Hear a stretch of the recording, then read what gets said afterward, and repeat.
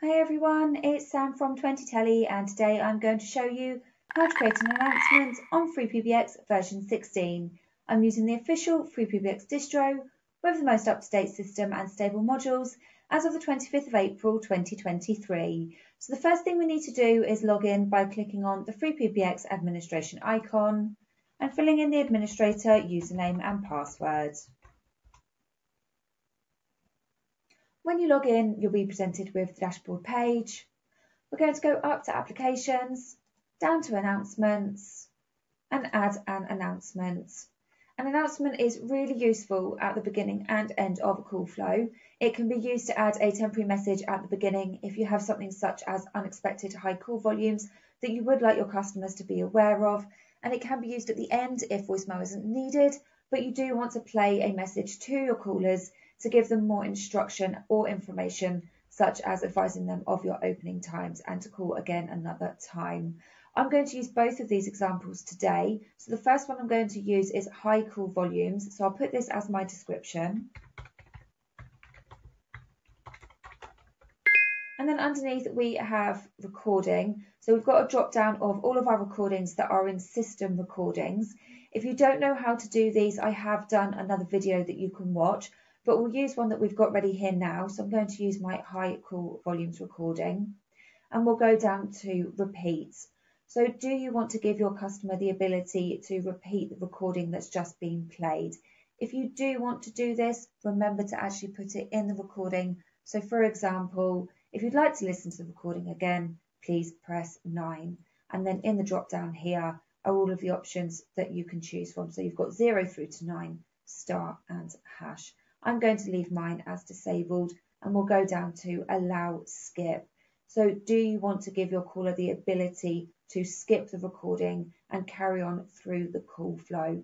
For high call volumes, I would like the customer to listen to the message and be aware that they might be waiting longer than normal.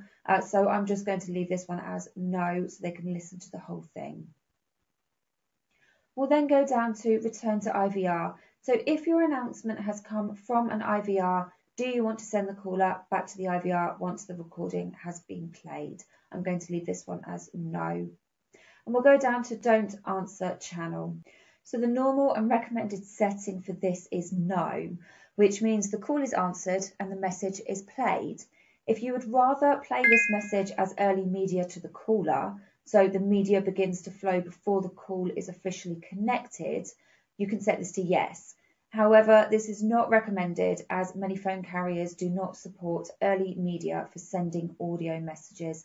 So I'm going to leave this one as no. Destination after playback. Where do you want to send your caller once the announcement has been played? So if you click on the drop down, you've got all the different options. I'm going to send mine to my support queue, which is here. And then all we need to do now on this page is click submit.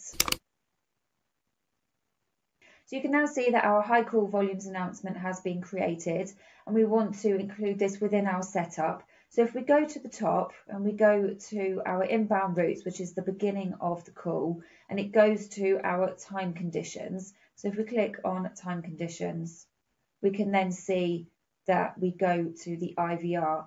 We want the announcement to be played after the IVR because we might only have high call volumes on our support line rather than on sales. So if we go up to applications and we go down to our IVR and edit our menu options, we scroll all the way down to the bottom, we can see that option 2 is queue support. So we'll then change this to our announcements, which is high call volumes. And then within high call volumes, once the message has been played, it will then go over to the queue. So if we then click submit, and that's our temporary message created and put into our setup. So we go up to applications, back down to announcements, and we're going to add another announcement. And this time it's going to be at the end of our call rather than at the beginning. So the description I'm going to put in here, opening times, and my recording. If you look on the drop down, we've got our opening times recording here, and then we've got repeat. So on this recording, I've actually said, if you want to listen to our opening times again, please press 9. So on the drop down, we'll choose 9. So when the caller presses 9 on their keypad, it will then play the message again. Allow skip. I'm going to say no. There's nowhere else for the caller to go once this announcement has been played, so we'll leave this one as it is. Return to IVR. The announcement won't have come from the IVR, so we'll leave this one as no as well. And then we've got our don't answer channel, so we leave that one as it is.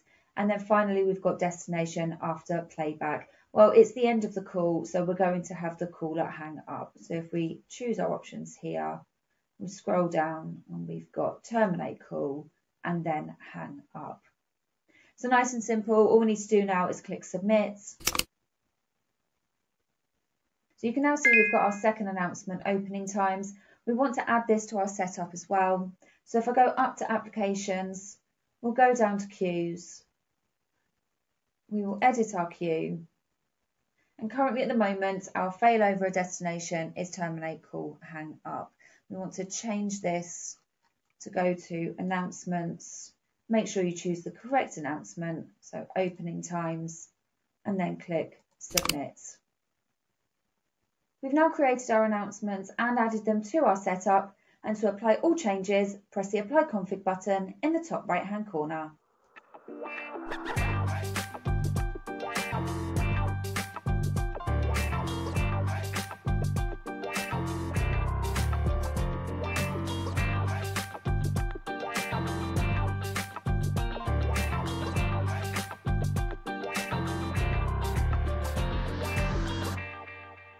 So that's everything we're going to cover today. If you found it useful, please like, comment, share. And if you want to see more like this, please subscribe, and I'll see you on the next video. Thanks for watching.